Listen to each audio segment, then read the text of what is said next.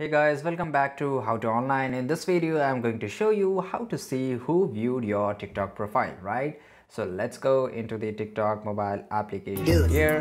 Just let me pause this video. You have to just click on the inbox, right? Which is on bottom right side corner.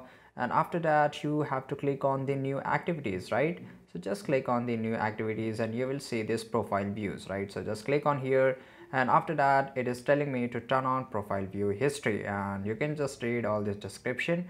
So I will just click on turn on, and it will load for a few minutes here, but you can see here that only you can see who viewed your profile in the past 30 days. Only people who turn on profile views history will be shown. So right now, after that, just click on there, and nobody saw my profile, that's why I'm getting nobody here.